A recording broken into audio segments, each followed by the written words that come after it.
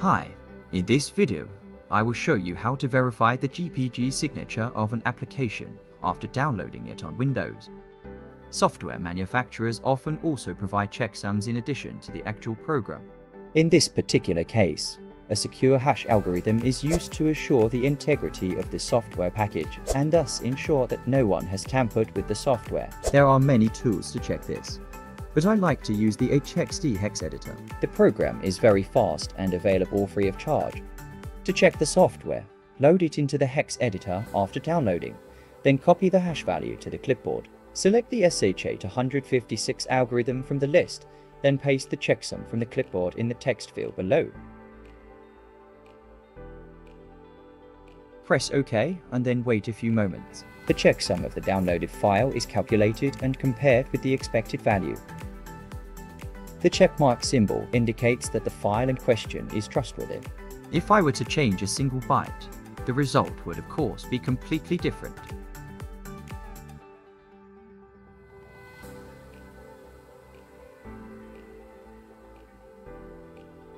Other software developers protect the integrity of their software with a different method. By using digital signatures like GnuPG, they an added layer of security by linking a package to the individual who created it, irrespective of intermediate servers. This means that even if you download the package from an untrustworthy mirror site, you can have confidence that the package has not been compromised.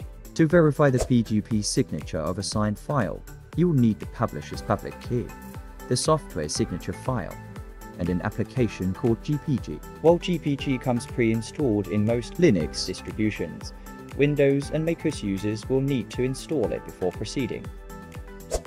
First, install the application.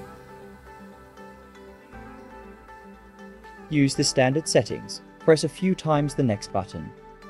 In the Program Files folder, open up GnuPG.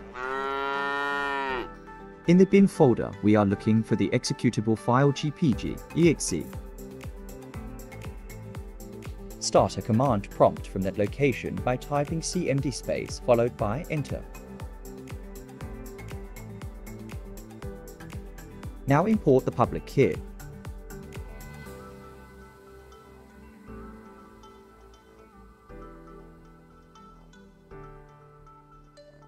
Select the text file and copy the path to the clipboard.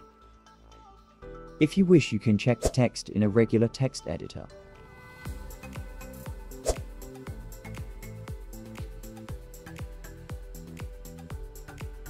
Press the right mouse button to paste the path, then press enter to execute the command. The public key has been successfully imported. Now it's time to verify the signature of the installation file.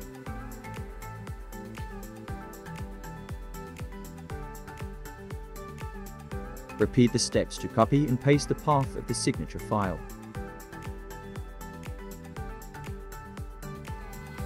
Okay, that looks good. You have verified the PGP signature of the signed file. This software is safe to use. That's it for today. Hope you liked the video. See you in the next one.